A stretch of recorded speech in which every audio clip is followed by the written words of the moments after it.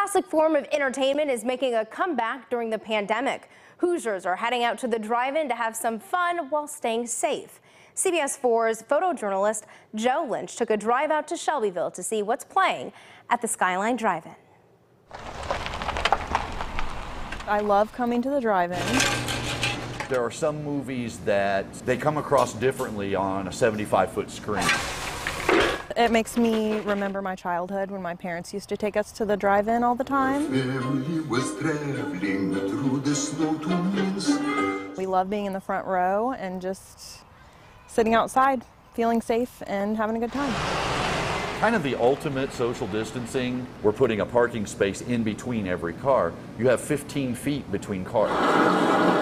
My whole family actually got the virus. My mom's been in the hospital for how many weeks? Like 3 weeks. So it's been really hard for my family, especially just being around the house and like her pictures and everything. So it's good to get out of the house.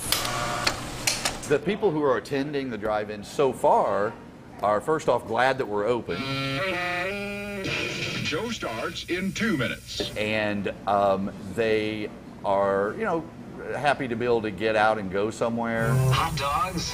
Yes, sir. And 3 of those. It's pretty fun getting out from being indoors. I thought they were fish. The nice breeze instead of staring at a screen on your couch all day. Some are predicting that drive-ins in general are going to see a bit of a renaissance this summer because of the different circumstances that are going on. There is no life I know to compare with pure imagination. We're all keeping our distance. I hope that everyone continues to stay safe.